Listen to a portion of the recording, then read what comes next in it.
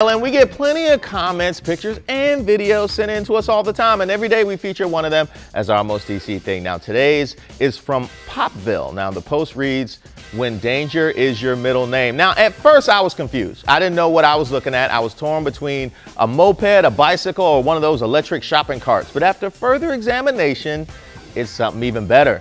It's an office chair on a ride-share scooter. Even the two dudes in the back are admiring this stroke of genius. See, however, I think this is the opposite of danger. I've seen people riding scooters in DC, in the streets and on the sidewalks. That's dangerous.